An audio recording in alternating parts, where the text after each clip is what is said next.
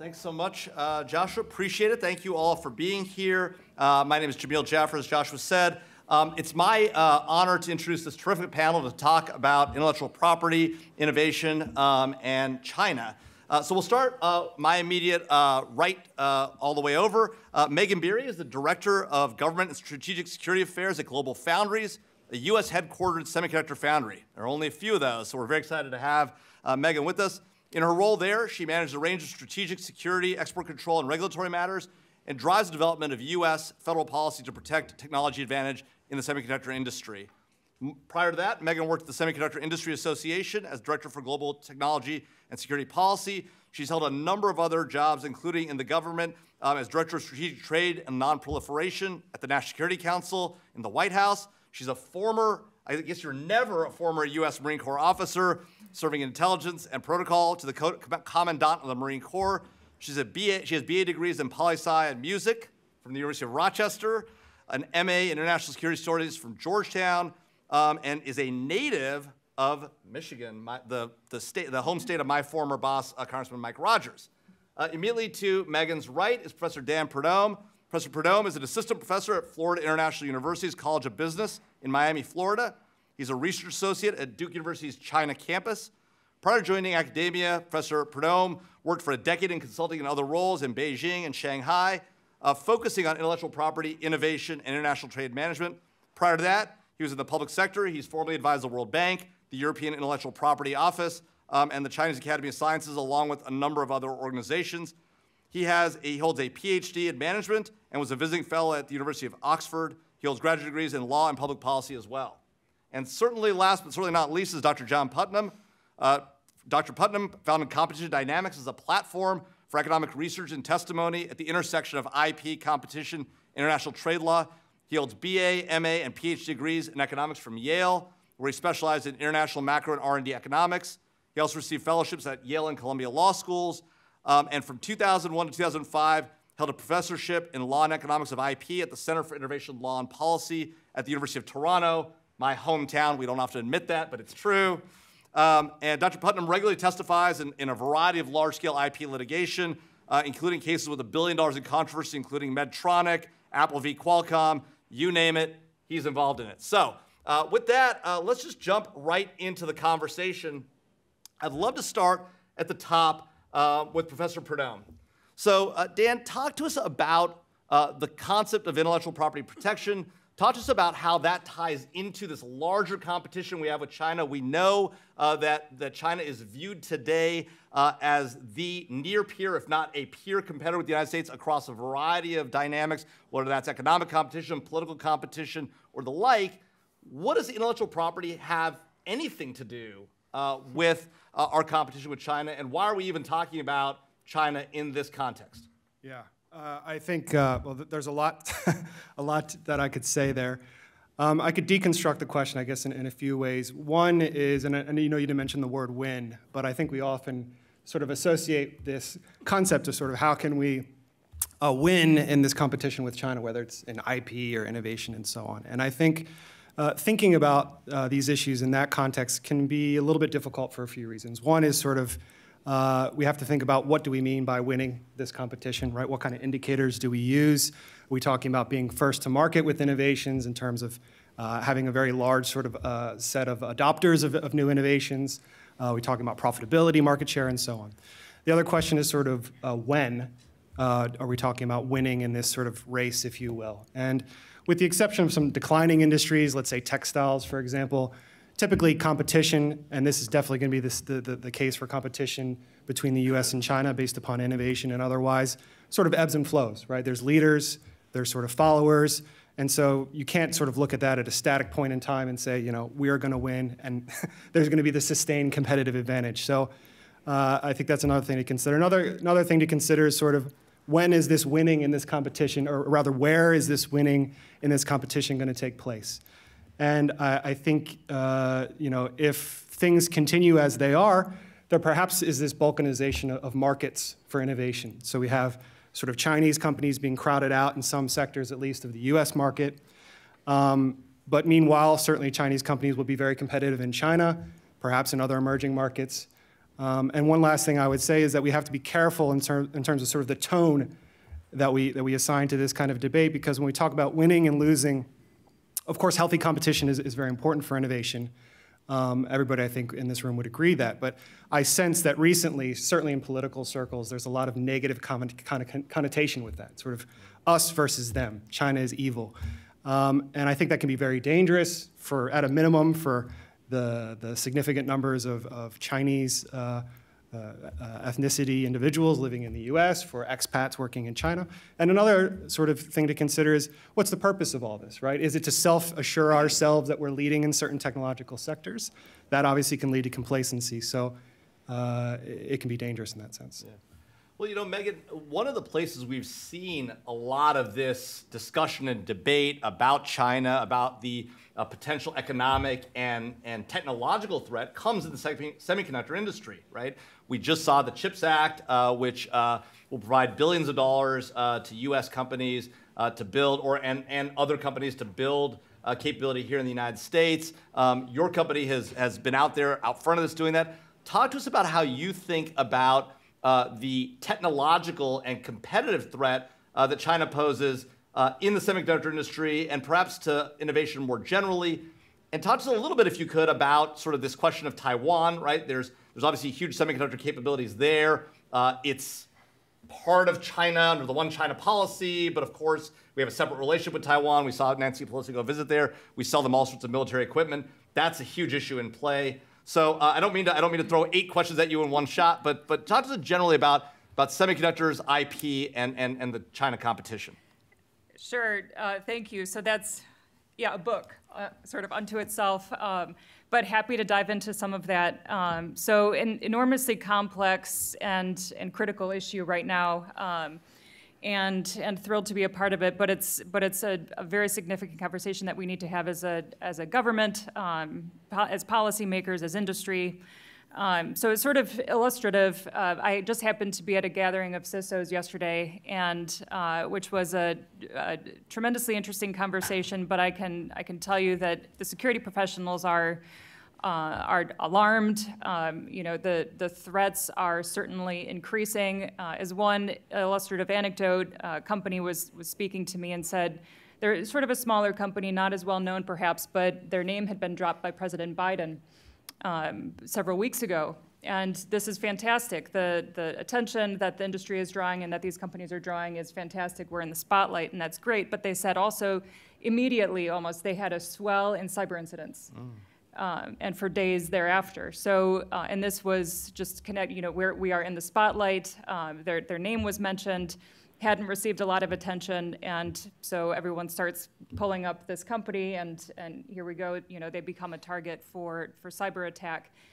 So that's kind of what we're seeing in the industry as a whole now. We are front page news. We're the critical industry. We are the center of the bullseye, the center of the target. And so this is fantastic in one sense, in that we're getting sort of a resurgence, a rebirth in interest from a national level, federal, state, all the way down into rebuilding this sector, which we absolutely have to do for national and economic security purposes. But then by the same token, then we also become a target of you know, others who for whom also this industry is a critical national security industry, and so we become a target. This becomes a big security concern. So as we put these investments into the industry, as the government puts these investments into the industry, then we need to take increased action to make sure those investments are secure. Yeah. So that gets into a lot of different, there are a lot of different ways to do that, a lot of different dynamics, policy dynamics, cybersecurity dynamics, and happy to dive into several of those. But then the Taiwan piece of it is, adds a whole other dimension. Of course, you know, we have this confluence of events right now, geopolitically, between and technologically, between the pandemic and what had already been a changing technological ecosystem anyway prior to the pandemic, with the increased digital infrastructure and electric vehicles, and then the pandemic, the Russia-Ukraine situation, which then potentially becomes a cue for China-Taiwan, and this has resulted in kind of, again, an increased spotlight of the national security sector on this critical industry. Prior to 2015 or so, prior to a lot of this starting, no one knew, I mean, chips, like potato chips, someone relate to someone in my company, where do you get your potatoes? Not understanding what the chip industry is. Obviously an incredibly different dynamic right now. So the geopolitical situation we're looking at with Taiwan only lends more urgency to the national security imperative here in the United States to build our domestic ecosystem. That's tremendous, it's positive, but it's also quite alarming.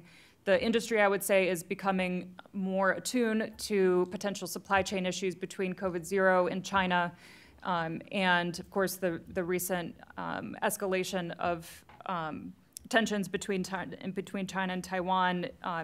Even those CEOs and those companies in the industry who had previously perhaps not wanted to be involved in U.S.-China tensions are now increasingly cognizant of, appreciative of, whether we like it or not, we have some very serious dynamics here in China and in the region, and increasingly looking to diversify supply chains and to pull out of that. So I'll stop there, and I know a lot to unpack, but a really interesting time. Yeah, and I do want to dive into some of that with you. But let me ask you, John. So one of the things that we heard from Dan was this idea that we're in this competition. We knew that, right? But there has been a lot of talk about winning and losing and what that looks like and whether that's the right framing. Where that winning might happen, when that winning might happen. Is it dynamic? Talk to us about how you see the competition, John. How you see it playing out. And there's been a lot of talk, and I know you've done some research in this space, there's been a lot of talk about, is China winning and how do we know and why? The quantity of patents has been a topic of some discussion. Talk to us about that piece of it. And then I do want to come back to you, Meghan, and talk about some of the issues you raised. But John, talk to us about sort of what this competition looks like from the outside and how can we measure it? Yeah, I want to follow up on Dan's point about winning and what do you mean by winning? I think that there's sort of two narratives that one can engage in about China, and both are legitimate, but it's important to keep them separate. One of them is China as a bad actor, and the other is China as a competitor and potentially a misguided competitor. And so what do I mean by that in this competition? If you look at it purely as an economist, you would say that China is not a peer of the United States. Why do I say that? Well, China's economy is, give or take, half the size of the United States economy. How does that break down? China has more than 4 times as many people as the United States does, but its per capita income is about 1/8 or 1/9 of the United States. So if I've got 4 times as many people and you've got 1/8 the per capita income, then you're about half the size of the US. They're growing a lot faster than the US, but they are still a developing country. That's fine, so far so good. The way you want the world to work in that situation is you want high-wage countries like the US to to invent and design things, and then you want them manufactured in the low-wage country where it's cheaper to manufacture things. That's efficient. That increases global welfare because the high-wage country trades with the low-wage country. The high-wage country specializes in innovation. The low-wage country specializes in manufacturing. China doesn't like that game, okay? They want to also be the country that is innovating, and they want to look like a country that is innovating, and they do that in several fashions. One of them is by taking our technology.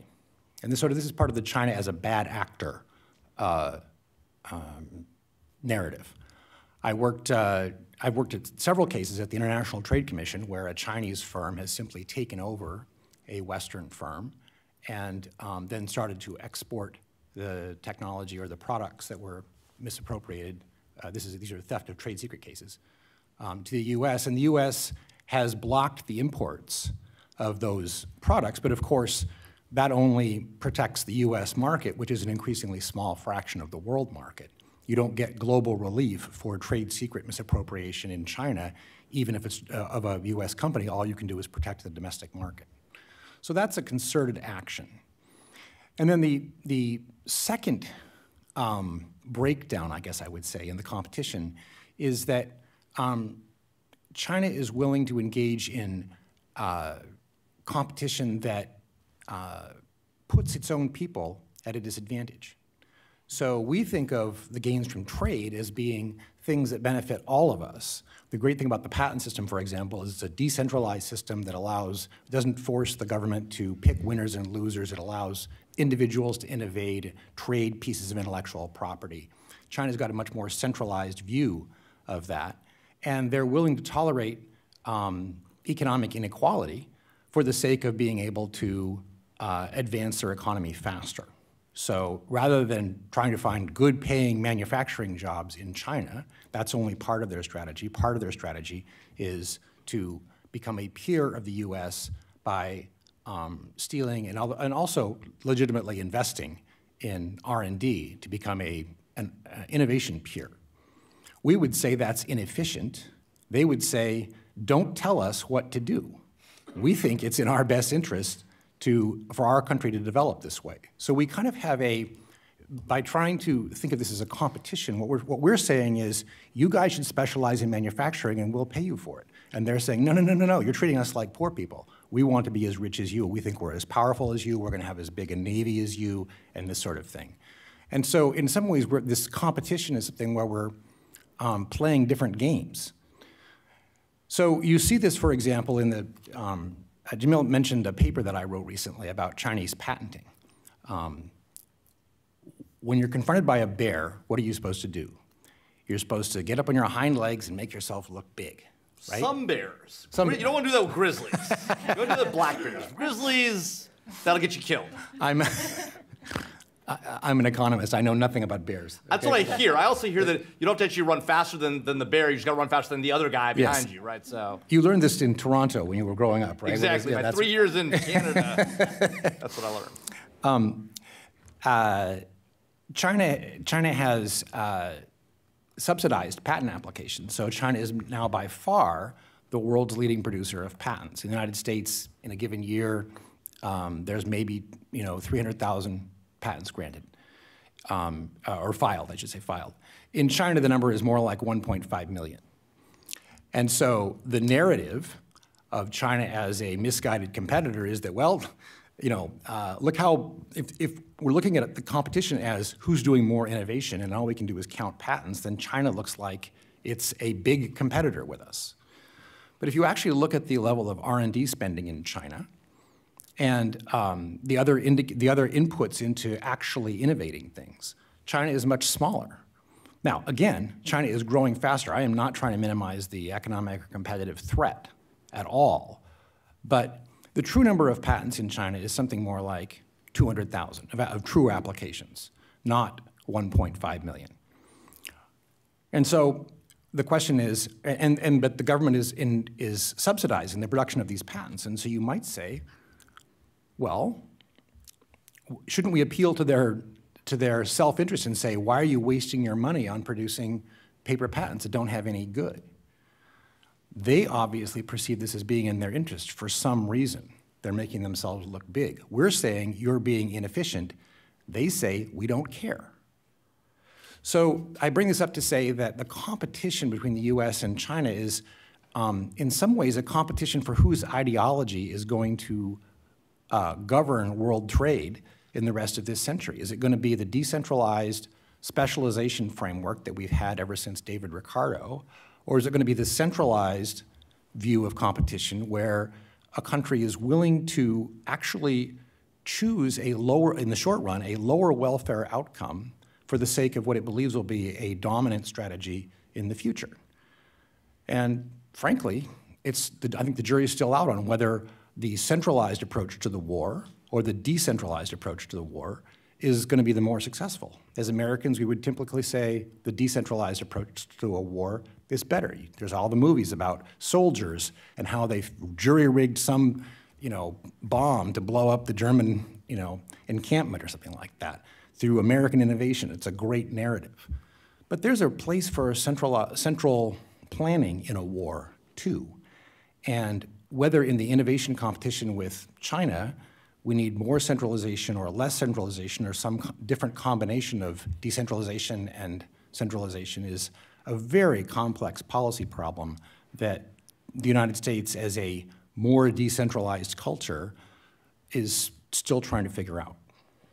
Yeah, thanks, John. And you know, it's funny. I actually want to talk to Dan about the centralization decentralization dynamic. But actually, I'm going to ask you a question first, Meghan. First of all, you're the only war fighter on the panel, so we can actually talk about which is a better way to fight a war.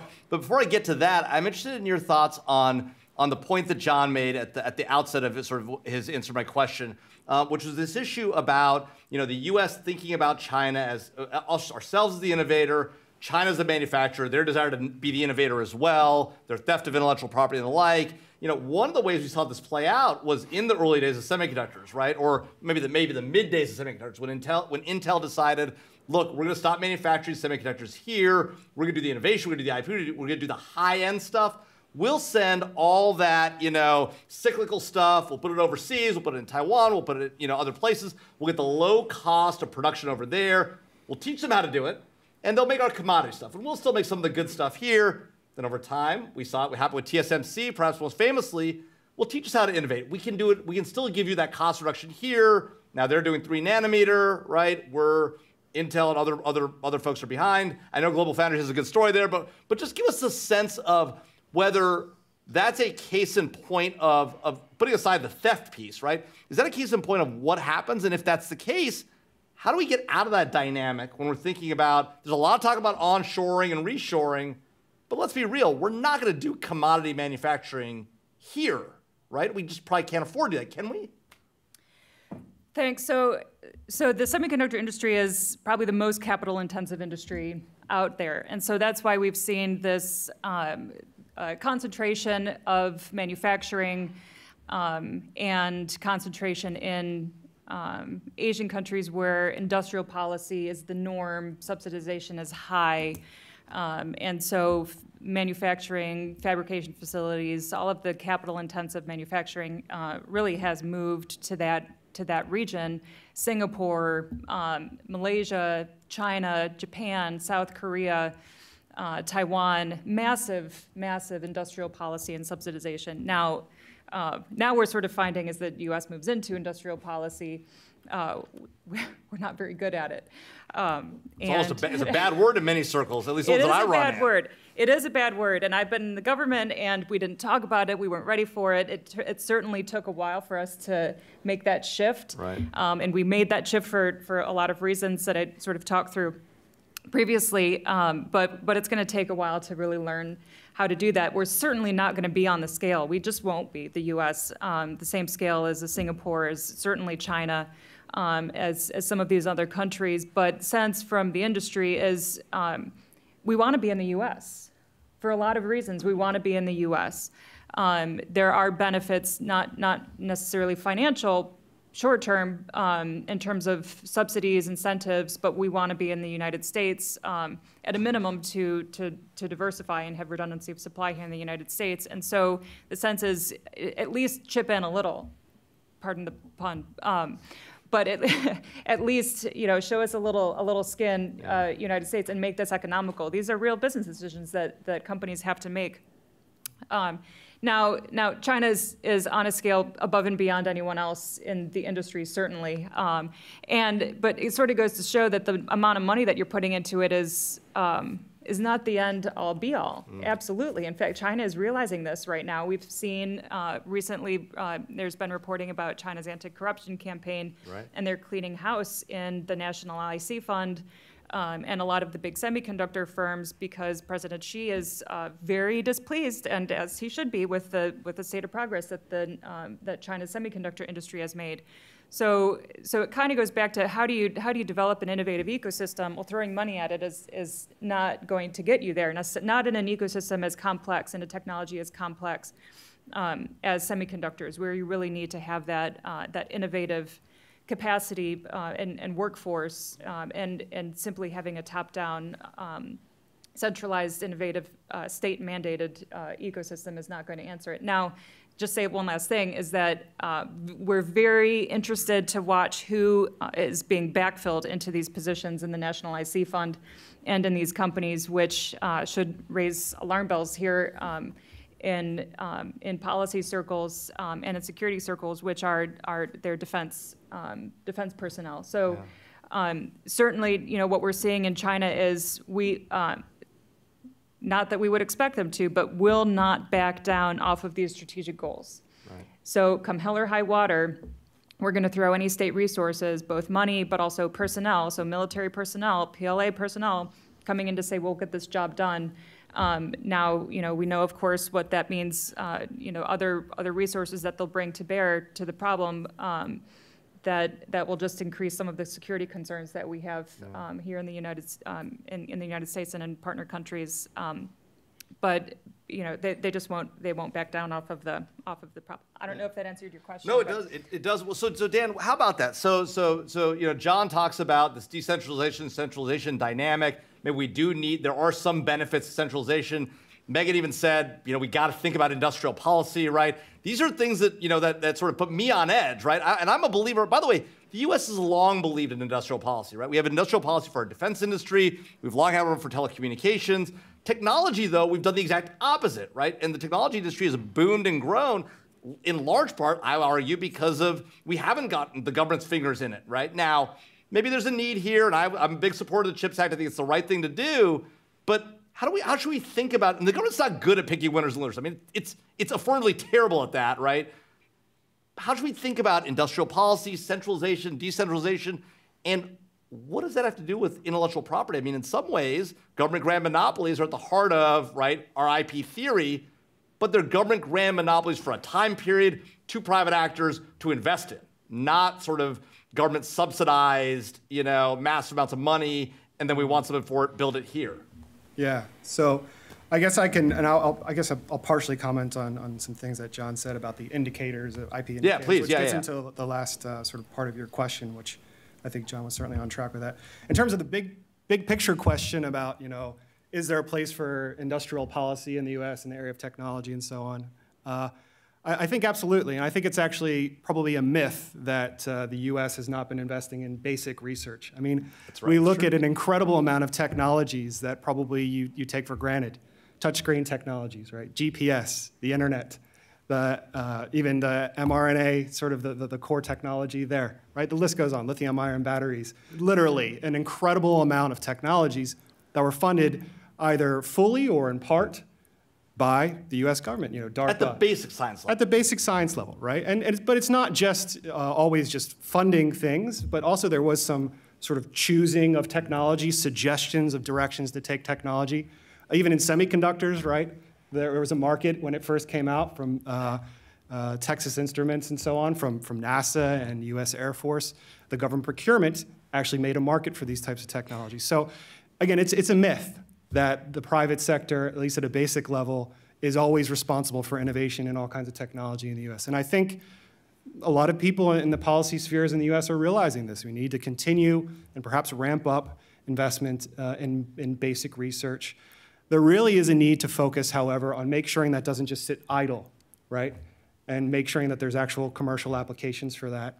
Which actually, basic research, you mean? Well, to turn basic research into applied research, right? To make it actually something that has a practical application. And China is actually quite good in that regard in terms of applied research for the most part. So again, my general take would be, there is a place for government. Of course, picking winners and things like this can be very dangerous. One thing I would say, though, if you compare the US versus Chinese systems is, I've always found that the Chinese system has a higher appetite for risk-taking and failure in many senses. And if you know anything about innovation, failure is very important, right? In the US, we are obsessed with short-run assessments, cost versus benefits, right? If the investments in Solyndra didn't, whatever company it is, within a certain amount of period of time didn't result in certain kinds of innovations, people are all over it, the government should be investing in this sector. I believe that there is, that is one way to look at it, but China, I think there is some advantages that they have for sort of a general acceptance of failure, perhaps failure in terms of taxpayers' money. And, you know, you can argue about if that's a good or bad thing, but I do think in some senses it can be an advantage for them. I could also comment on the IP indicators if you want, or we can. Well, we'll come back to that. But let me just follow up on that point about failure.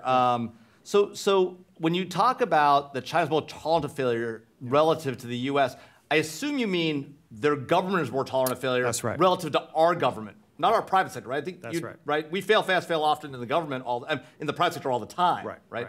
Well, so, I mean policy experiments. You know, policy experiments. Okay, all right. Perspective. So let's talk about that for a second, because right, there was an era, right, and Meghan sort of referenced it, you referenced it, right, where the U.S. government was very innovative, right, and it tolerated a lot of failures. It was the Apollo program, right? Yeah. We failed and failed and failed again because we wanted to rapidly innovate.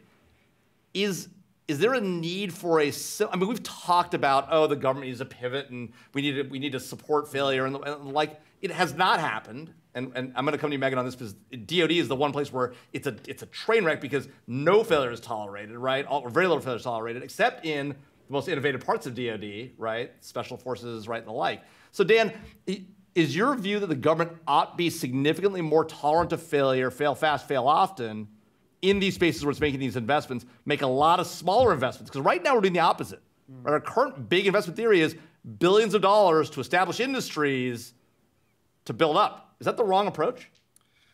Yeah, it's hard to say. I can only say that sort of from a very high level perspective, I think the fact that the government is willing to tolerate more failures in policy experiments will provide them some advantages because, you know, they can catch up, potentially leapfrog, develop new technologies and roll them out much quicker than they can in the U.S. So it's hard to say beyond that, sort of at a more granular level what to do. So Meghan and John, I'm coming back to you in just a second, but Meghan, talk to us about the question in the Department of Defense, right? So I don't mean to put you in a former role, but I will. You know, one of the places where we're just not good at doing some of this stuff is DoD, right? Big programs of record, right? Huge innovation, the IP happening, but very little of that actually making it to war fighters and making it in the space. And yet, one of our biggest tools we're using to you know, do industrial policy, right, besides the big investment we're about to make in Department of Commerce, right, billions of dollars to industry, is the Defense Production Act. Is DoD and the Defense Production Act a way that we can actually innovate, or is it just going to be more the same, big defense contractors, programs of record, and no real innovation? So I'm smiling a little because I've spent a lot of wonderful years in DoD and know the halls of the Pentagon very well, and the bureaucracy there is just mind-blowing. It is, and so this has been, you know, a lot of people who work in defense acquisition and research recognize this problem of just being mired in the DoD acquisitions bureaucracy and the need to change it. But making changes in that bureaucracy is just good luck. Good luck to any poor soul who wades into that and tries to, because I will say that the tables just need to be flipped. And we're a long ways off from being able to accomplish that. The parochial interests, the program interests, the long-standing programs, entrenched programs, and acquisition channels are just so deeply entrenched. I haven't seen a path forward to recreating that. I mean, I think the processes need to be recreated. You know, people sort of reference the Valley of Death and being able to transition. A lot of great research going. The DoD certainly is moving into new ways to touch startups and you know, small businesses out in Silicon Valley, but then transitioning that into the DoD and bringing it in is a whole different matter. Yeah. So we lose that transition, and guess who benefits from it? China. Right. China. Exactly China is absolutely adept at swooping in and picking up programs that the DoD leaves behind. And so we have programs that are funded by DoD that then benefit. Programs. Right. That then China swoops in and benefits from it. So we just need to figure out a different way to pull in those innovative programs. We need to figure a way to pull them in regardless, just because that's where innovation is happening in today's technological ecosystem. But then we need to figure out a way to, even if we don't go that route, to keep China from pulling them in. And again, I think it's a long-term issue that we need to address in reconfiguring the Pentagon. Yeah, so John, so we're making some of these investments, right? We're going to something of a more, at least a centralized funding model at some level, right? But you've heard now from Meghan and Dan about the problems in the government being innovative, or even seeking to acquire innovative technology, right? There's all these touch points with the DoD and the Defense Innovation Unit up in the Silicon Valley. There's AFWorks, SoftWorks, you name it, but they can't seem to actually do anything with all this innovation, right? How do we get the government to where Dan's talking about? Can we get the government, does it even make sense to get the government back in a mode of rapid innovation, working with industry effectively? I mean, we've talked about it for decades, right? Oh, we need to be more innovative. We got to work more closely with industry. The problem is, it seems like the government always goes back to the same folks, whether it's big defense contractors, or in this case, big semiconductor players, right? Or big technology, right? And sometimes those companies are large new companies, right? Google, Amazon, like Microsoft was new once. But it doesn't seem like the government is good at acquiring and working with these smaller players who've got that edgy innovation. Can we solve? Is that even a solvable problem? And what does your research in private industry tell us about that? Well, it's as we say in trial, objection compound. Yeah, there were like 8 questions, and I'll admit that. I'll admit it. One of the examples that I draw on actually is 160 years old, which was back when the United States was an agricultural country, and the government was trying to decide how to improve its agricultural output. And so the thing that it did was invest in land-grant colleges. So basically every state in the country has at least one college that was a university that was set up specifically for the purpose of conducting agricultural experimentation and improving crop yields, animal husbandry, all aspects of agriculture. And one of the important dimensions of that university was the extension program. The extension program was people whose job it was to take the results of the university and go out and talk to farmers, explain, talk to the farmers about what they wanted, talk to the farmers about what had been discovered in the lab, at Cornell or wherever it was, each one of the universities, and make sure that there was a relatively tight linkage between what people wanted and what the government was producing. Now, this was mostly applied research. You don't think of this as being, like basic science. So they've increasingly has become basic science. But the point of it was there was a tight coupling between the people who use the technology and the people who develop the technology, and the extension agents were an indispensable part of that. So if you think about that, one of the things that needs to happen is when people are creating information, the guys who are really good, the ladies and gentlemen, who are really good at creating new information aren't necessarily the ones who are really good at applying it. And the ones who are really good at applying it aren't necessarily the ones who can create it. So what you need is a coupling of the people who discover information and the people who use information. And that's something that we've historically been poor at. Yeah. I agree with Dan that the basic research, the United States is a leader in basic research, and we should actually increase our basic research. But it doesn't do a lot of good to do basic research unless you're finding a way to get that linked to the private sector. This was a problem that we had back in 1980 with the Bayh-Dole Act. There was lots of university research that was not being commercialized, and the reason why was because you couldn't get patents on it. This was when I graduated from undergraduate school, back when the dinosaurs emerged. The question was, what's happening to university research and what's the level of patenting by the universities? It was very, very small, and Bayh-Dole freed that up. It allowed people to to put private sector investments into publicly funded research.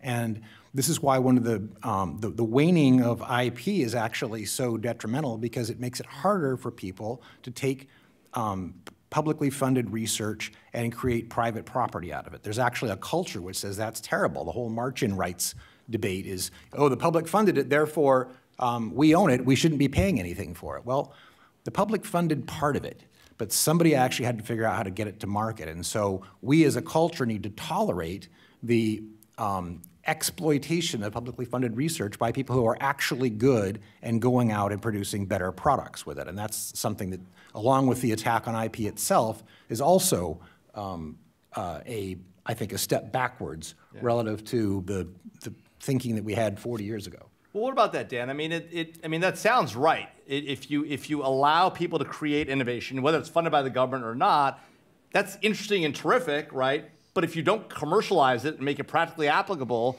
right, who cares, right? And so if that's right, then it suggests we got to protect IP rights, we got to defend them more effectively, and then the government's got to be willing to allow those who've innovated to then take it and do something useful with it, right? Not just lock it up only. And by the way, that has an impact on government IP rights, which the government demands lots of sort of preference and the like in some of the IP it generates. Thoughts on that? Yeah, I mean, I agree. I think John and I are in consensus there in terms of, there's a time and a place for basic research, but it absolutely needs to be connected with applied research. And in many ways, China actually, I think, excels, as I said before, in applied research. I could talk more generally, actually, about sort of China's innovation capacity. Yeah, please. Because maybe, I think for context, this could be helpful for the audience. I definitely agree with John. You have this real disconnect between these patent indicators in China, right? Millions of patents filed, and the quality of those patents. There's shortcomings of patent-related indicators, but as John said, there's this huge system of subsidies in the country which has existed for 2 decades now. I co-authored a book on this point, so I could tell you a lot of nitty-gritty details about how these subsidies work. You can go, for example, to the Beijing government, get a certain amount of subsidies, and they're not just covering official filing costs, right? They're covering maintenance fees, they're costing attorney fees. They can be a very large sum of money, so more like a grant. Then you could also go to sort of a district government in Beijing and get these subsidies, right? So they're making out with an incredible amount of money from these subsidies over time. So absolutely, this, amongst a number of other factors, is leading to this inflation of the patent numbers. I can go into more detail, but I'll spare you. You're talking about subsidies to get patents. Yeah. So increase the numbers the way that John has talked about. Yeah. So, for example, these subsidies, again, they're not just covering the official filing costs of patents, right? Sometimes they're given in lump sums. So again, they can cover the costs of attorneys, prosecuting the patents. They can cover maintenance fees. Sometimes they're just a giant lump sum not targeted towards any particular expenditure. You can get them from multiple levels of government, right? So you're getting a huge amount of money, in some cases, just to file a patent. Literally, you get the application number, and then you still get the money, right? Over time, they've tried to reform these different systems, and these are at the provincial level, by the way, 31 different provinces in China, so there's a huge amount of complexity. They tried to make these safeguards in these types of financial instruments more strict, right? At least you have to get a granted patent, for example, to get these kind of benefits and so on. But they've had a lot of issues there. Recently, they tried to sort of completely scrap this system. But to be honest, it's very difficult for a number of reasons. You may perceive China as sort of a well-organized sort of beast, if you will, with the central level government dictating everything. That's not really how it works in the country. You have this administrative decentralized system where provincial level governments and local governments are meant to implement different types of policies. Sometimes they deviate for any number of reasons from central level guidance. So it's a huge complex system. If they'll actually sort of move away from these financial subsidies and things for patenting remains to be seen.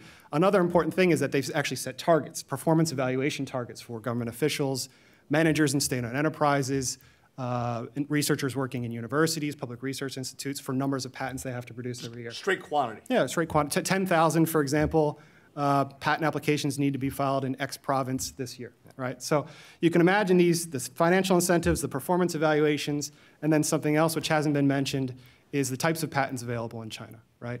So over 50% of the applications in China in recent years are for designs and utility model patents. That's different from a utility patent in the US. In the US, basically, what we would consider a utility patent, they consider what they call an invention patent. A utility model patent is not something that all countries have. In China, its maximum duration of protection is 10 years. It has no full substantive examination, has a lower inventive step requirement. You can only protect products, not processes and so on. But you can imagine that in that situation, where you have essentially a patent that you just apply for. There's no real substantive examination, low standard if it was even examined. Combined with these performance evaluations and the subsidies, this is a recipe for, as John mentioned, this huge inflation of the numbers of patents in China and hence a disconnect with the quality of innovation. So I definitely agree with John. I don't want to drone on, but I would say at the same time, despite that, despite looking in patenting indicators, China actually is relatively innovative in many ways, based upon a number of other indicators, right? If we look at, for example, scores on math and science, which is one indicator that WIPO and some other organizations use in their Global Innovation Index. China scores number 1, the US scores 24. In terms of R&D, or rather in STEM PhDs, China graduates the most. In terms of scientific articles, they lead. In terms of highly cited articles, they're sort of up there with the US. Surveys of Western executives, actually, by PwC, by foreign industry associations. In recent years, they've said that over 60% of respondents say that Chinese companies are as innovative as we are, or in some cases even more innovative, right? In terms of, as I mentioned, applied research and development. They're sort of roughly in the same level of expenditures at the US, although the US is ahead in basic research and development, right? The list goes on. And if you look at the company level, I could drone on about all different types of innovative companies in China, also in some spaces, for example, where other entities like the Chinese Academy of Sciences is excelling in new materials, quantum communications, and so on. So there is a lot of innovation despite this, and I agree completely with John, there is this disconnect between patent quantity and patent quality, but we should not forget that there is real innovation coming out of China, and that has real competitive implications for the US companies and the US more broadly. Well, John, I want to follow up with something Dan said, and then I want to bring our conversation back to national security, since that is one of the topics of our panel. But I do want to ask about something Dan said, which is, this idea that that there's these huge numbers of patents, right, that are being granted, and you talked about that and the quantities and the perhaps lack of quality. What implications does that have for innovation? Because you might imagine a world in which too many patents being granted is actually negative on innovation because people are being boxed out in ways that aren't actually genuine because they're weak patents. Is that something we see happening in China? And if so, what does that tell us? And then second, and again, a compound question, I'm interested to know what impact does this huge number of patents that are being granted have on the international patenting regime, right? Is it, because presumably that some of these are being filed internationally as well as in China, and if so, is it weakening the international IP regime, and what impact does it have there? Yeah, so those are good questions. I mean, I think it's, I'd answer the first one by saying a patent is a right to exclude. And so the question is, are people being excluded more in China? Right. Are there things, and the answer is, I don't think that there is serious evidence of that. So it's just a flood of patents with no real enforcement effect, so it doesn't actually have an impact. Well, you do have an increasing amount of Chinese patent litigation. In fact, I think there's probably more patent litigations in China than in the US. But the effect of those litigations, for example, damages awards, are still quite small. So you can't, it's highly unusual. It's increasingly unusual in the US to have a high damages award, but it's very, very unusual, just unheard of to have an award of significant amounts of money where somebody's actually shut out of a market because they infringe a patent in China. They're usually very narrow. Well, can I ask about that then? So, and sorry to interrupt, but so I was a econ major for half my time at UCLA, but that was a million years ago. Strikes me though that would create a lot of deadweight loss, right? Because what you have is you have this litigation, more litigation, not real awards, doesn't really change the innovation dynamic. And so what you have is a bunch of lawyers on both sides making a ton of money. And as a recovering lawyer myself, right, might be good for the business, but bad for the economy. This is probably the wrong place to attack lawyers. Listen, I hear you. I'm recovering one myself. So, but what do you think? Well, I mean, litigation is horribly inefficient. Right. Thank God that's how my kids are going to college. That's right. You are a litigation consultant, testifying at I assume high rates. Anyway. We're talking about Chinese litigation, right? Litigation in China over the millions of patents. I think million plus patents. I think there would be a lot of, well, so the costs of litigation are what they are. I think that and that's probably inefficient. The question is, are people actually are all these patents leading to increased concentration and monopolization in China? And I think the answer to that question is no. Okay, so if I infringe your patent, you've got to pay me $50,000, or I've got to pay you $50,000, and then but your patent is so narrow that I can keep doing what I'm doing by inventing around quite easily. So it's not a valuable patent, even though I did manage to get $50,000 out of you. Their system, I mean, I think Dan's right, is that one of the advantages of this is that they are innovating so fast in terms of things like patent litigation. Their system is moving so rapidly in 20 years from a place where they didn't know how to file a patent suit, basically, to lots and lots and lots and lots of people are able to engage in litigation. It's low-value litigation, but they're acquiring the skills, and they're laying the foundation for a much more accomplished intellectual property system. So I don't want to, again, minimize the future threat just because the cases today are not worth that much. On the international front, just to quickly answer your second question,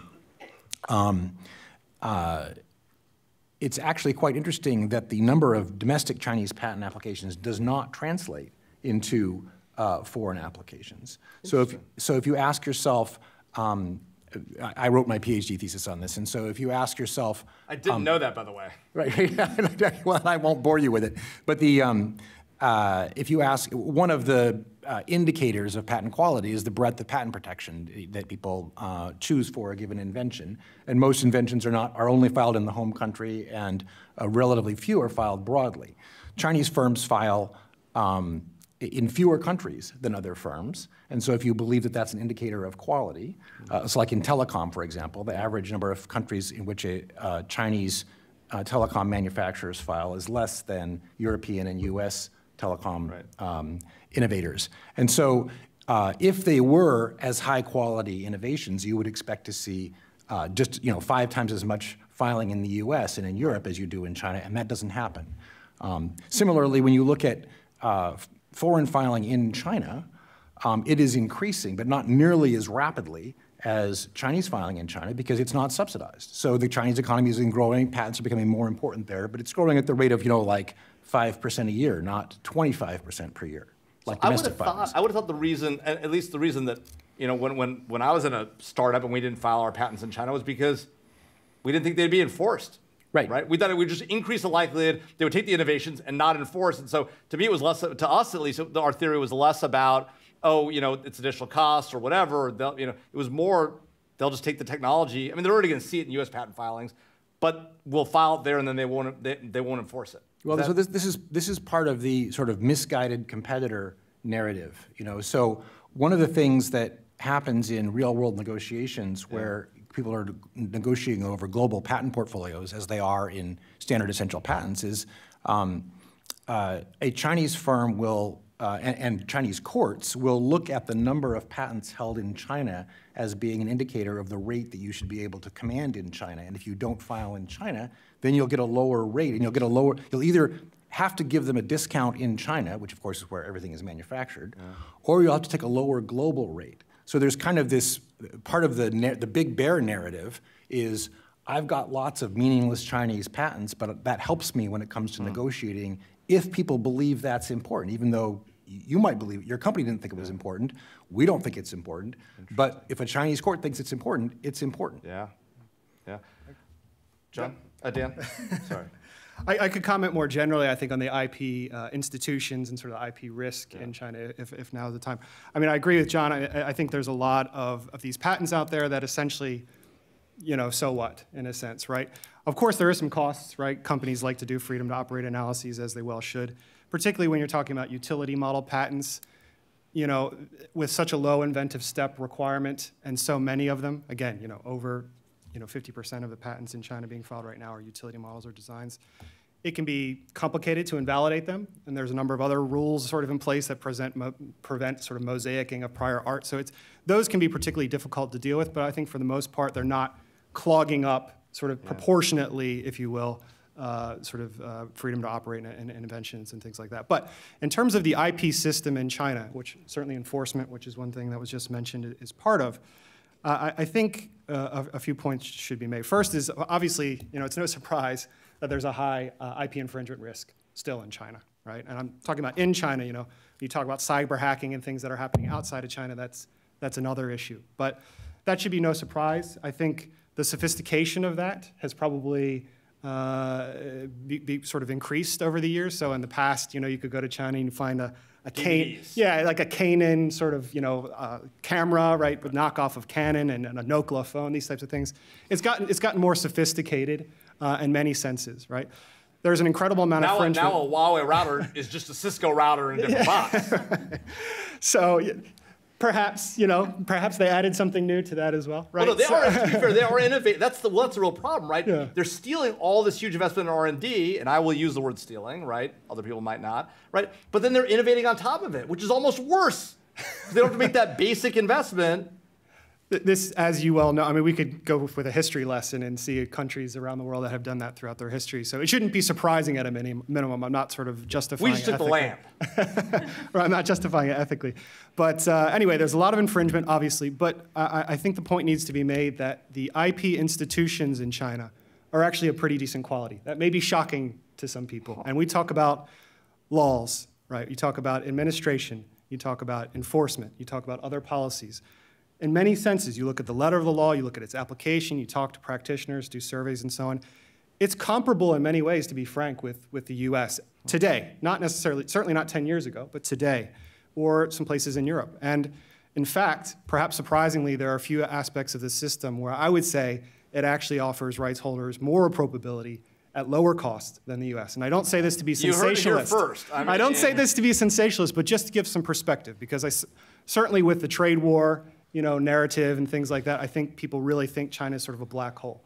So for example, in the area of law, you have non-compete agreements, which can be enforced and are legal. That's not the case in some US states, as you well know. California. In terms of, they are enforced here in Virginia, as I learned, by the way. Sure. Well, it matters a lot in California, right? You got Silicon Valley and so on. If you look at IP law and also administration, right, there's faster patent pendency for invention patents in China than in the US. If you look at enforcement, obviously, there's lower court costs, lower attorney costs, time to rulings, faster in China. If you look in the area of patent trolls, because they don't have discovery and because they have relatively low damages, which is a double-edged sword, obviously, you have, again, a lower risk of patent trolling in China. Foreign companies, whenever they do bring litigation, perhaps you'd be surprised that the vast majority of times they do win.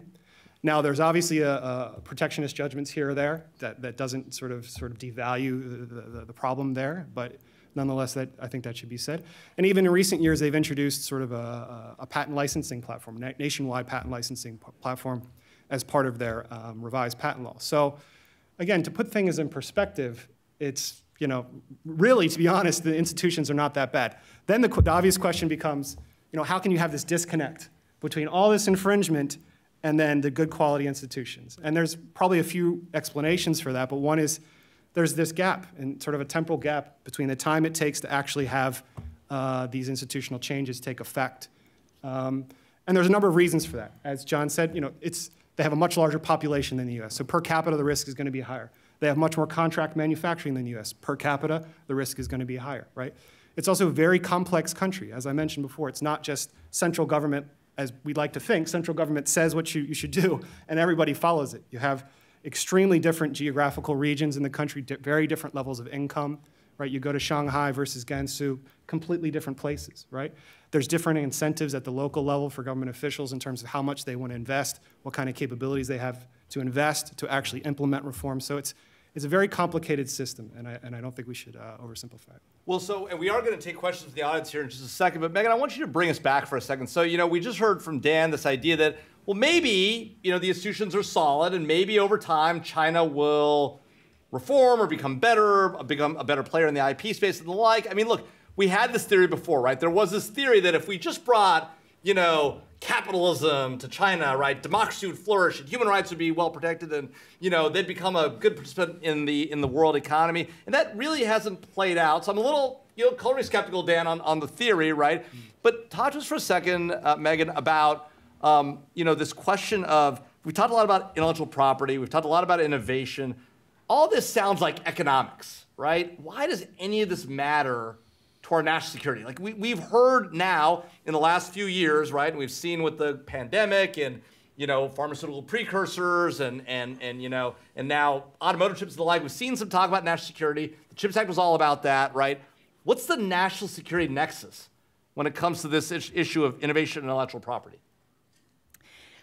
So I'd point, it's actually sort of an easy onward pointer to a speech recently made by Jake Sullivan at the Special Competitive Strategies Project, Global Emerging Technology Conference. I was late and missed his speech. I got there right after it was over. So I texted him and I'm like, I missed your speech. You still here? And he's like, gone. Fabulous speech, and so anyone who's interested and involved in the geopolitics of technology, a very important speech. We in industry were watching very closely because sort of for what is the government's policy going to be moving forward on semiconductors and export controls. Yeah. Everyone's breathlessly watching for this for clues, and he provided some.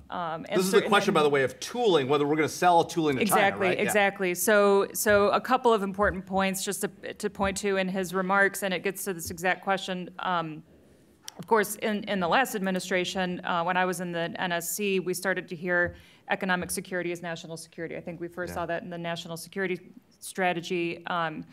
And so now that's sort of a buzz phrase, and we all say that, and it's sort of a throwaway phrase. Right. But it's nonetheless a new concept, relatively speaking. So what does that translate into in terms of policy? So Jake Sullivan, the National Security Advisor, said last week on this issue of these foundational technologies, and for anyone familiar with export controls, that's a loaded term, foundational and emerging technologies, but that these are, he described them as force multipliers. Yeah. And specifically pointed to 3 technology areas: computing technologies, certainly semiconductors are in that space, but enabling the digital infrastructure, telecommunications, and that sort of thing. Secondly, biotechnologies. And then third, clean energy. And so he had to throw that third one in. He had to throw that third one in, but from a national security perspective, you think renewable energies Right. and that sort of thing that are certainly significant from a national defense and military capabilities perspective. So force multiplier technologies. You look at these technologies that are in certainly your jet engines and aerospace capabilities are national security critical, but that's sort of at the top of the food chain. So going down to the very bottom of that, you see these technologies that are intrinsic in each of these military capabilities, and you're finding computing capabilities, biotech, and energy. So force multiplier technology, and he's saying we're going to take a very different approach on these technologies. No longer are we going to be applying a sliding scale, but this is an absolute, which is a shift in U.S. policy. So that is very interesting for those sort of looking to what are we going to be seeing in the future. But me, as a Marine and from the DoD and national security community, is I want the very most competitive domestic industrial ecosystem. Especially now that we are pulling defense technologies out of the commercial side, the purely commercial sector, Right. out of Silicon Valley for artificial intelligence, drone technology, unmanned vehicles, and all of these are coming out of the private sector. So to have the most robust, healthy, vibrant, competitive domestic ecosystem is, it's one and the same, absolutely, to national security. So I would again point to that speech and very, very interesting times on policy. And for those of you who haven't seen it, it's all online. The Strategic Competitive Studies Project, in part funded by Eric Schmidt, the former CEO of Google. Really an amazing event. It was a one-day event. They probably packed 5 days of conference into a single day. It was really astounding. So I highly recommend it to folks. One thing I'm just going to mention up front, which is, I don't know if you all noticed, but we didn't have opening statements on this panel. We went straight to questions. So I'm going to ask those who are up asking questions to do the same thing. Don't make a statement and say thoughts, right? Ask a real question. I'll get the panel to answer it, but give us real questions. All right, sir, in the front. Well, I'm going to have to start off with a comment. I'm sorry. Dan correctly pointed out that we, in the press, called China evil. I think we have to be real careful, because when we compete, we're going to need friends and allies outside the nation, okay? Sure. They know our history. They know that we had genocide against the Native Americans that were here and eliminated them. They know we abused the black population of slaves. So we have to be very careful pointing fingers, because we've got skeletons in our own closet. Okay, point number one. Point number two, we have set the gold standard of how to innovate, okay? China has to catch up to us, not the other way around, okay? We have so much interaction between the private sector, government, and academics, okay, that has built up a whole culture of helping each other to bring innovations to the marketplace. You talk about pumping so much money into basic research, nothing turning into applied. That's nonsense, total nonsense, okay? Technology transfer out of the academic community has brought, it's been documented, 200 drug innovations into the hands of companies that have turned it into FDA-approved drugs. Airplanes, Dan mentioned the whole list of things. So we're doing well. We need friends and allies. We have to be very, very careful. And lastly, I'd like to, the question is this. I want to expand the conversation a little bit. We need to compete with them because they're competing with us. Great. But there's another element to this. We need to cooperate with them. Why? Because we've got global issues in the climate. They pump more carbon into the air than anybody else. And we can reduce all the carbon we want in this country if they keep pumping out carbon. We have to cooperate with them. So this idea of we need to compete with them, yes, but we need to balance that with the fact that there needs to be a tremendous amount of cooperation that goes on in certain sectors. We need to be kicking each other under the table in the shins as far as competition, but we also have to be cooperating openly and freely. So I'd like to ask the question, how do you see this cooperation? Do you agree with this, that yeah, we need to compete, but we also have to cooperate? Yes or no? Yeah, so this is a great question. So let's talk about that. I'll just go down the road. I'll start with you, Meghan. So one of the arguments that our audience member raises is, look, you know, we got this great competition going on. It is what it is, right? And you know, we can take our lumps on how we treated the Native Americans and the Black African population. They're interning 1 million Uyghurs, right? We compete about what's worse, right? But let's talk about cooperation, right? Green energy. We can't solve the world's problems without the Chinese coming on board. Are they going to get on board? Is that even a real possibility? Or are they going to make commitments, which we've seen them do, and then blow right through them because that's the nature of the business? Thoughts on that, Meghan? Sure. So having been in the government and the policy community, I would say this certainly has been the interest of the administration, of several administrations, is to cooperate wherever possible. We're seeing, but however, that said, it's sort of few and far between for those reasons, which are entirely accurate, that there's sort of a level of trust, needing to maintain a level of trust between governments. And so in previous decades, you know, we had this U.S. policy of enabling China's peaceful rise, and didn't work out. It didn't exactly work out, and so this sort of sense of, and in fact, speaking from the DoD perspective, where we had military cooperation and programs to facilitate improved engagements between countries, that you sort of, frankly, feel burned. Yeah. Feel burned, and so you know, having gone through a period of that, then there's this you know, withdrawal. Both sides. So now we're limited to areas of cooperation, like on climate, you know, that tend to be not as critical from a national security perspective, certainly, but trying to find those areas of common ground where we can at least. But then again, maintaining that trust that we're going to achieve the goals that we set out to achieve. It's just unfortunately we're moving in the wrong direction. But I think that still is very much the objective of the government of this administration to try, but unfortunately, China's not making it very easy. Dan, any more positive, or John, any more positive spin on that? I'm hoping, Dan, you might, you know, your institutional view. Maybe is there a hope on carbon for China? Absolutely. I think. How did I know that was the answer I was going to get? Yes. I mean, I'm not an expert in this area of green technology, for example, but it's sort of an imperative, at a minimum, from a business sort of perspective, that they invest more in green techs and roll it out in the country. And they're seeing, you know, that it's financially a very smart thing to do. It's not just because their purchasers want it, or because they need to sort of economize on cost. They can't just continue to pollute. The people won't accept it at a certain point, right? So there's a strong business case to be made in any country, I think, for investing in more green technologies. And China is doing it. They've got some really strong companies, you know, Goldwind and so on, in green technology. So I think there should be cooperation to the extent. I agree, it's difficult. I'm not going to sugarcoat that. It's very difficult in a lot of areas. I think from a high level sort of industrial organization perspective, there's certain industries that are more prone to what we call competition, right? So basically, you have competition, but you also have some collaboration. Yeah. Could go into Dixit and nail buff. yeah, you can go into high entry barriers, but then low sort of bargaining power suppliers and buyers and so on.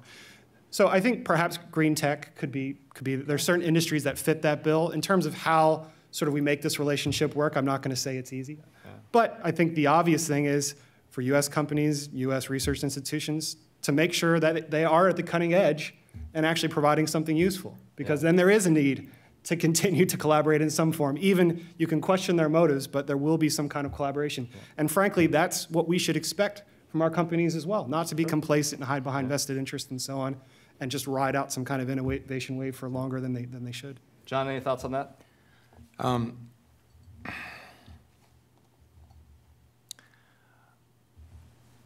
I don't think our goal should be to beat China.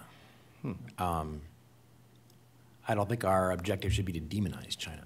I think that the United States is unusual in the history of the world because we believed in freedom. And we believe that freedom is a fundamental human right. And I think that it's actually too low of a goal to beat China.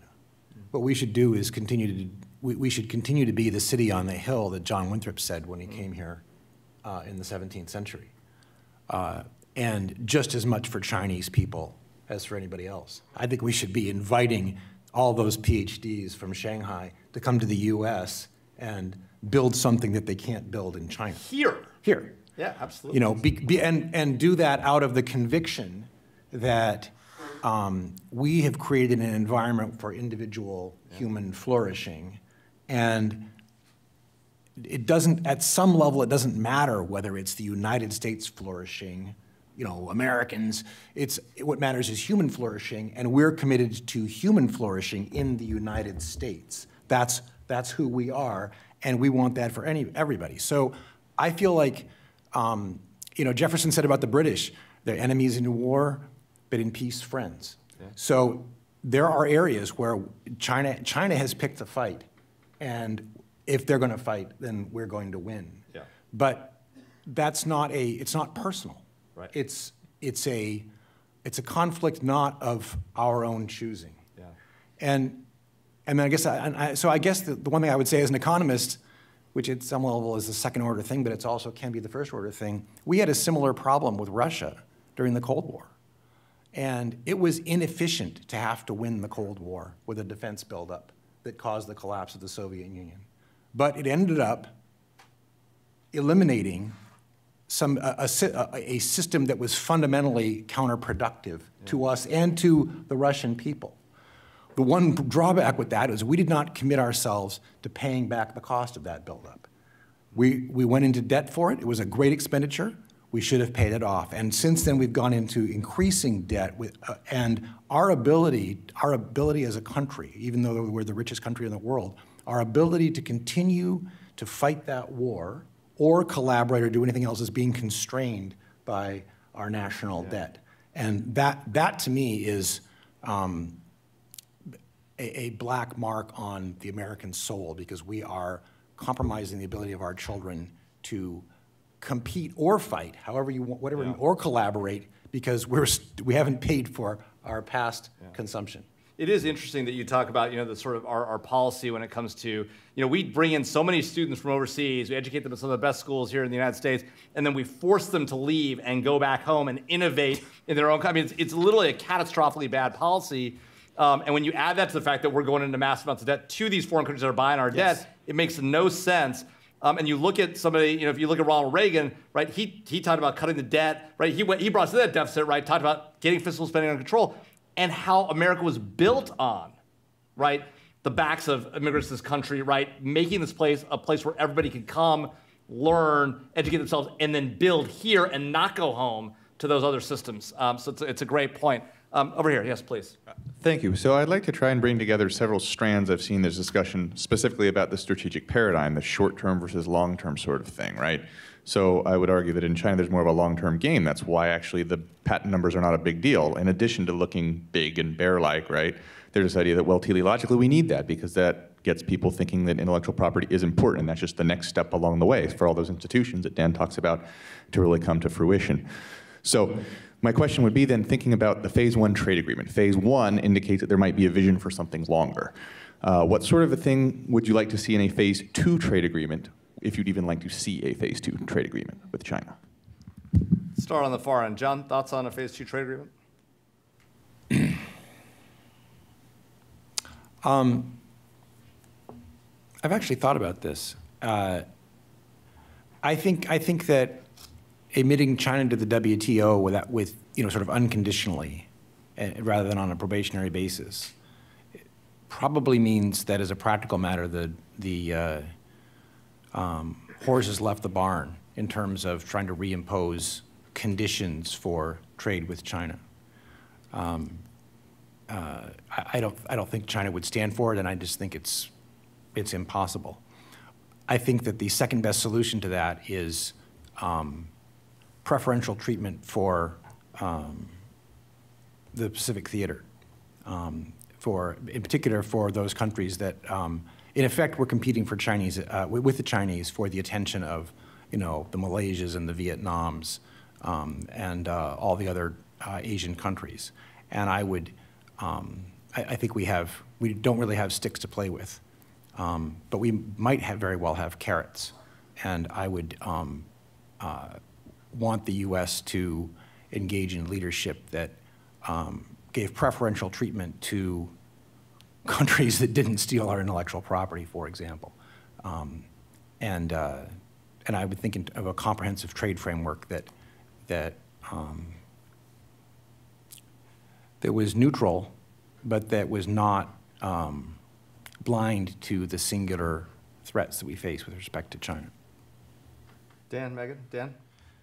Yeah, that's a good question. I would say that I think in the lead up to the trade war, despite all its sort of disastrous consequences in many ways, there was some positive that came out in the area of intellectual property and even agreements around, for example, forced technology transfer, policies with China. I could ramble on about this particular subject, but so there was certainly some value in that, really sort of putting into fruition something that had been in place a long time, pushed from U.S. government officials, EU government officials on a number of different policies related to new energy vehicles, foreign Sino joint ventures, technology import-export regulations, a lot of things right around the period where this first trade war or the trade agreement was signed sort of changed in Chinese legislation. So to be frank, there are some positive outcomes there. And again, I could provide more details for those that are interested. In terms of what should go into this new trade agreement, I mean, perhaps a wish list that I'm not sure is very sort of practical, but if you were to look at areas of sort of IP law in China, despite what I said, that in many ways the institutions are comparable to the U.S., there are certainly some shortcuts. Better at some level. I did, and absolutely, I stick to that. This is the difficult, and there was a point made earlier today, got sort of pro-IP, I think at lunch, pro-IP or against IP. We all know it's much more nuanced than that, right? There's a lot of complex instruments in IP law. But if we look in the area of law, for example, in China, there's still a problem in litigation with secondary disclosure of trade secrets. I think there could be more clarification of the regulations in that space. That could be something that's mentioned in the agreement. Obviously, the last agreement, they had IP-specific provisions, so this could be practical. I'd like to see a search report required for utility models. That could perhaps go into there. I think more efforts should be done in terms of really encouraging judges to actually award higher damages in practice. They've increased the statutory damages, for example, for patents and copyrights recently to around the equivalent of $780,000 US, something like that. Still not very high in practice. They're not really even offering statutory damages at that level. Court orders, there should be more in terms of enforcing them, preservation of evidence, contempt of court, and so on. So there's certainly some things that could be included in there. More generally, I think provisions on cooperation. Again, I'm not super optimistic, in terms of exactly how that will work, but some kind of technology cooperation. Perhaps a crackdown as well on the hacking that we see happening from Chinese entities outside of China. Right? I mean, these are some things that come to mind. I'm sure a lot more could be sort of on the table.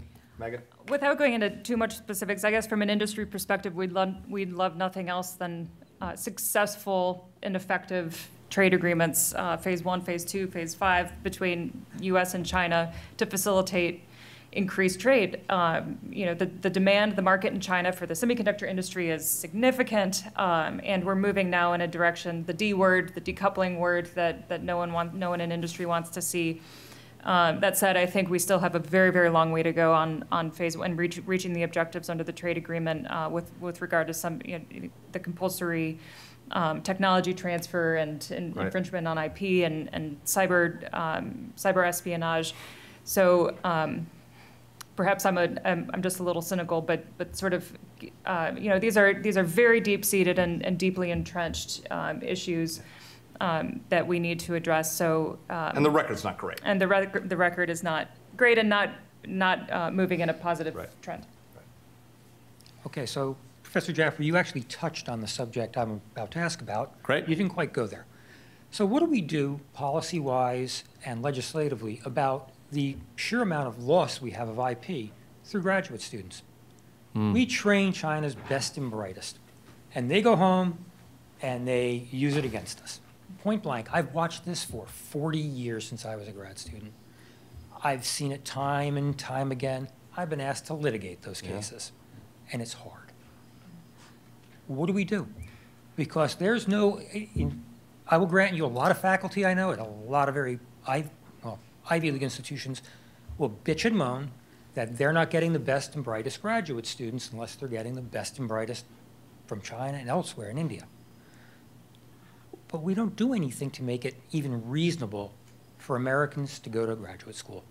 I have a son who just graduated UVA with honors. I can't tell him to go to graduate school.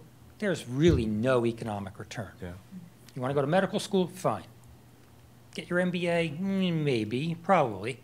You want to become an engineer or a scientist? What's your real return? It's not good. Be a patent lawyer. Yeah, I mean, so I have three answers to that question, right? One, we have to build a STEM capability in the United States.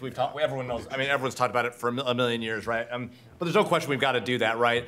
Number two, to the extent that Chinese students are coming here and being trained, we have to incentivize them to stay, right? We actually push them overseas by forcing them out, making it almost impossible to stay. We don't make it. I mean, our lack of effective protection of a lot of incentives for building a business today, right? Whether it's overtaxation, overregulation, right?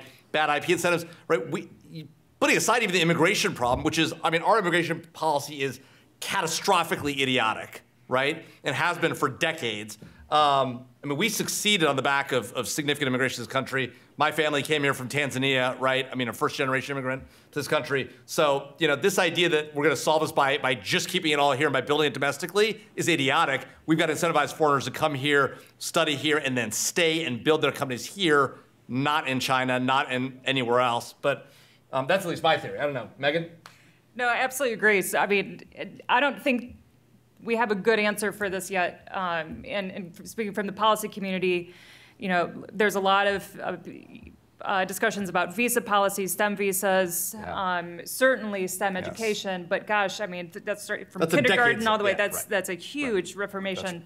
But needing to somehow incentivize. Of course, there are security concerns, and that is, again, for these security, there's no real good answer. These technologies and the research isn't export controlled, so that's not a clear hook. So there has to be, all those policy considerations have to be navigated. It's not a real good answer, but certainly from my industry's perspective, workforce is a significant problem. We're going to be building the ecosystem here. We need people to be able to work that ecosystem, and we're having this exact issue. So certainly visa policy is a big one that we're trying to sort of motivate. But then you have to be able to, from national security side, secure it on the back end. Yeah, I mean, look, identify, vet, admit. Yeah. Dan? Yeah, I mean, it's a difficult question, and I agree with what both of you said. I think, to state the obvious again, the STEM education, but not just the education per se. I think a lot more can be done in terms of, whatever you want to call it, marketing or awareness building. Right. To make STEM cool, you know? I mean, today, no offense, then I include myself in this group, people grow up wanting to be lawyers or non-technical managers or, athletes, right? I mean, people should be going to science fairs rather than high school football games. That would be nice to start at that level in the country and to build up own domestic talent. But in terms of, retaining Chinese talent, for example, not having them go back home, again, I mean, the immigration policy is a way. I think, again, and this is very soft, so it's hard to implement, but really building up a strong sense of patriotism in the country. Yes. Right? Not just for domestic people that were born here, but for immigrants, making them feel American. By the way, we're doing the opposite. We're trending the opposite direction. It's trending the opposite direction. And even more with this division between the US and China, why would they want to stay when you're literally discriminated against on the street and you hear these kind of narratives in the press? So it's not conducive to having people stay. I would say if you look at China, there's an incredible amount of patriotism. Not saying there's not patriots in the US, most certainly there are, right? But I would say on average, Chinese people are much more patriotic, to be frank, than Americans. And that can be a resource for the government there. I mean, in terms of the level of effort that people in Chinese Academy of Sciences or Huawei engineers put in to their innovation efforts, it's not just because they're capable and they're interested in it. They're literally working around the clock for a larger purpose. And it would be nice to foster that kind of ideology and that sort of identity here in the US, not just for people born here, but for Chinese people coming to study here as well. That used to be America. Yeah. Right. John?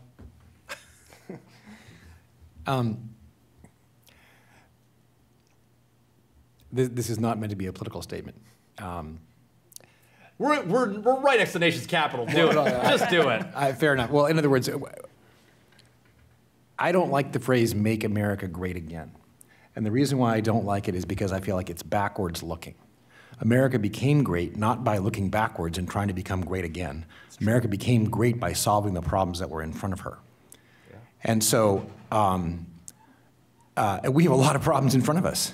And none of us is entitled to America's greatness, you know? We have to get up every morning and solve the problems in front of us. And I feel like there's a huge, I see this in my children, you know, there's being rich is actually a curse in some ways. 100%. You just think that, you know, my daughter said to me the other day, she said, well, if I get this apartment, you know, it's too far from campus, I'll have to have a car. I'm like, what are you talking about? You know? Yeah. And I'm sure none of you has had that conversation with your kids. You're not hungry anymore. Right? Well, that's it. I mean, I'm not trying to point a finger at anybody other than myself. This is the point, is that we are not entitled to the title of superpower or world's greatest country. You need to roll up your sleeves and earn that in your own generation. And I don't know how you change that. I mean, it's almost like you need Jonathan Edwards to come here for another great awakening and say, you know, well, Reagan said, you know, freedom's one generation away from being lost, and I think that needs to be a reality. As much as I'd like to end our panel and drop the mic on that note, we have a minute more, so I do want to get to your question. Please ask, and then we'll try to answer it fast. Yeah, sure. So the Trans-Pacific Protocol, there's been a lot of talk about how do we edge off China, I guess. How do we compete against them in a way that benefits everyone and can perhaps leverage their competitors in the Southeast Asia region. There's been a huge pushback from the conservative side of politics against that deal, arguing that it sends jobs overseas and it doesn't work in America's interest. In the opinion of the panel, this is more of a trade policy question. Does the TPP help or aid America's strategic interests in terms of where we compete with China economically? John?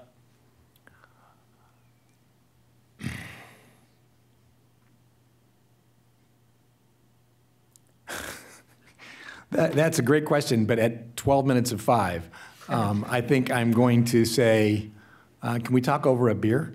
Because I agree. I hear there will be refreshments or something at least. So maybe there will be an opportunity for that. You're good. I don't mean to blow you off. I'm just saying it's a long, complicated question. Dan, Yeah, same answer. Same answer. I think, you know, in ways yes, but you know, same answer. More or less. Yeah. All right, we unanimous. So with that, thanks to the panel. Really appreciate it.